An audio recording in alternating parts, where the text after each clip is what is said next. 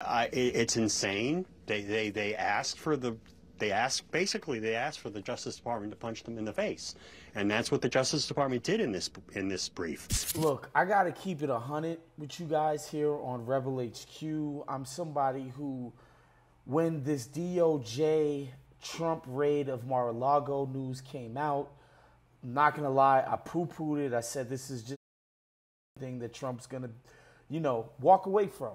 Like he did the 2 impeachments, Russiagate, you name it. The Southern District in New York, their case, you name it. This guy's walked away from everything that people have lobbed in his direction.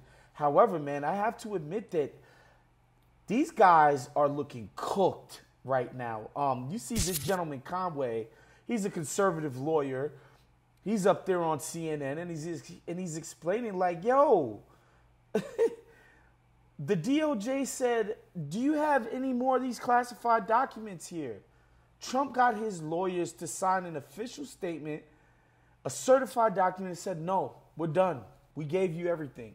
They actually show us the certification. I don't think we've seen that before, the certification from Trump's lawyers that said, hey, there were no more documents, no more classified documents left here in response to a subpoena. They gave a red well of documents back, and it turned out, and they certified that that's it. There's all the responsive documents we have, and it turned out there were, and that there were no documents anywhere other than in that storage room. Turned out there were documents in his office. There were documents all over the place, and tons of them. So Trump and his lawyers tell the DOJ one thing.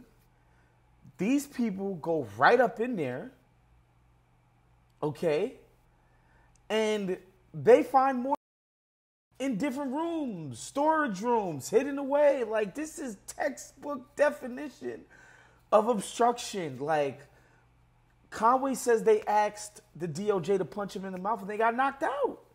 Like, they got these fools dead to rights on these charges.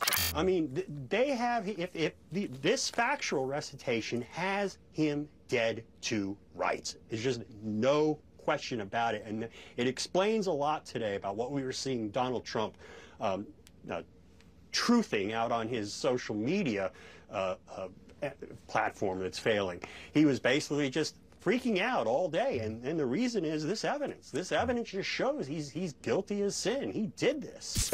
Again, I don't think Donald Trump's going to go to prison. I don't think an American president can go to prison in our country for a myriad of reasons or whatever. But, like, this dude, he's in trouble. They got him, man. They finally got this dude on something that could actually stick, and it's kind of wild to watch. And it makes sense that Trump and a lot of his cronies on the right wing are panicking. And then, of course, there's the situation with Donald Trump's lawyers who they're in a world of trouble. As my man Andrew Weissman points out on this clip, these homies said that a thorough search was done. So either they lied or Trump lied, which means they can either save themselves or ride with Donald Trump. And again, like, this dude isn't, that ship is sinking. Let's role play. I am now defense counsel advising Corcoran and Bob. I tell them you need to withdraw as counsel and you need to get the best defense counsel you can possibly get, and stop talking. They either themselves said that they did a thorough search when in fact they didn't, which is perjury and obstruction, or somebody told them that a thorough search had been done, i.e. Donald Trump.